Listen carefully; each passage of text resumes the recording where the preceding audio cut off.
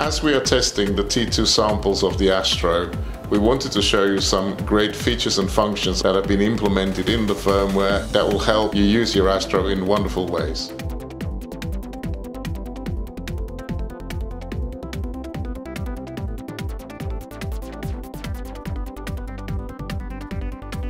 So today we want to focus on the T2 samples and the way the device screen orientation rotates and how we do that using the Hall sensor and action. So if we try to open the device, you can see the screen will automatically rotate and it does that very quickly. So I'll try to close the device again. So you can see, close the device and then we open the device, you can slide it out. But as we close the device, the screen will rotate again. So very smooth action as we open and as we close. I can switch off the device, and of course there's another thing that we can do, which is as we open the device we will wake up the device. So you can see we can wake up the screen as we close. We can close the device and again the screen orientation changes.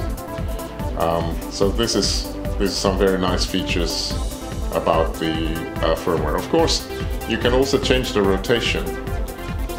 So you can see here there's this little icon that appears if you change the rotation of your device. So now we're going to rotate. You can see this appears if I press this button. The screen will rotate in the natural orientation. And we'll do that again. And now if we press this, it will rotate in its natural orientation. However, we can also set auto rotate to on. And if we set auto rotate to on, then of course this will all be done automatically.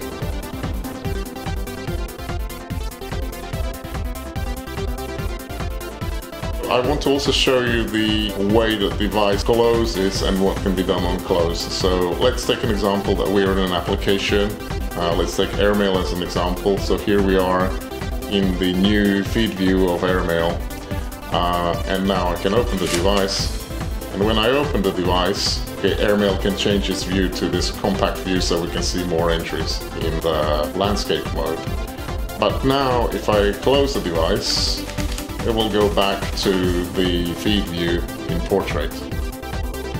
But now we can change the setting as well, and we can say, okay, when you close the device, go back to desktop. So this is the new setting, go to desktop when closing Astro. So let's see that as an example. So I'll open the Astro, here we are, and now when I close the Astro, it goes back to the desktop.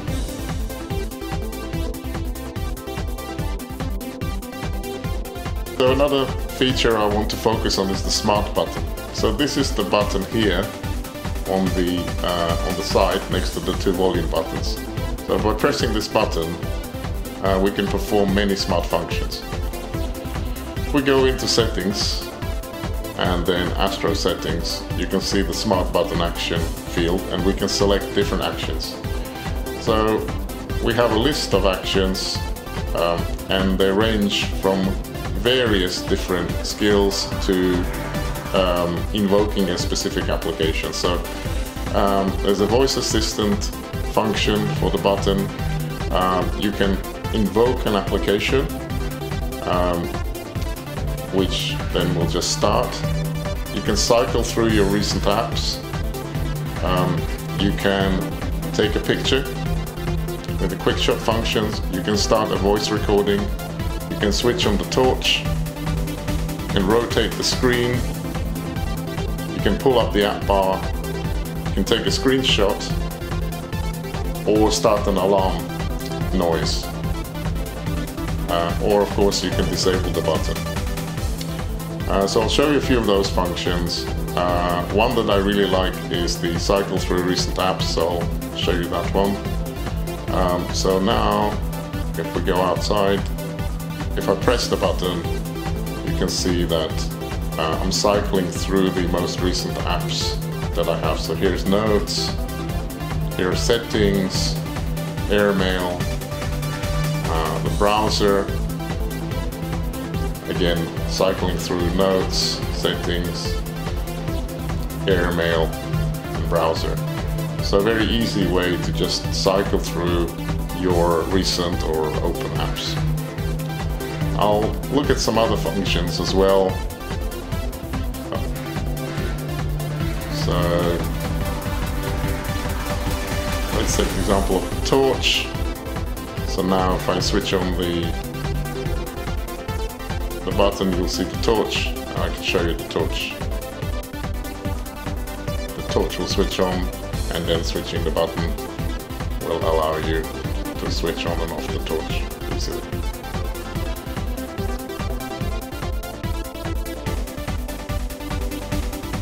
Another function that I'd like to show you is the personal alarm.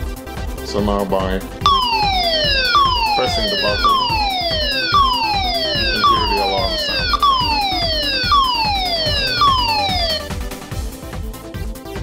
Another smart button function that I'd like to show you is the Invoke app application. So here we can go to Invoke app, and then we can select an application that we want. I'll choose Notes, and that means that as soon as I press the smart button, it will invoke the Notes application. So a very simple way to invoke your favorite app. So another smart button action is to take a screenshot. So by selecting the screenshot function, I can now press the smart button and take a screenshot. The screenshot is saved, and you can easily share or edit the screenshot. As well as having auto screen brightness, the Astro now has auto keyboard backlight brightness control. This means that as you're entering light and dark spaces, the keyboard brightness will change from off all the way to the highest level. This will enable you to easily type as you're moving around without needing to switch on the backlight for the keyboard. Thank you for watching.